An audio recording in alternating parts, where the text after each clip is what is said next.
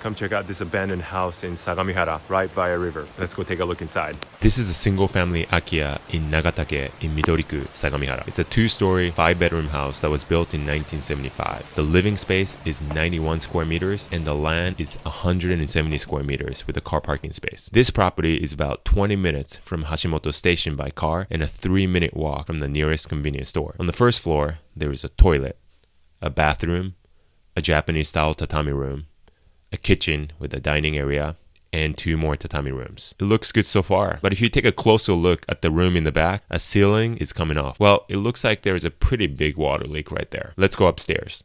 The second floor has 2 Western-style rooms. The one on the left seems to be the master bedroom. The cost to acquire this property is only 2.8 million yen or $19,000. But as you can see, it's going to cost more than that to fix this up. Would you buy an akiya like this? Leave a comment.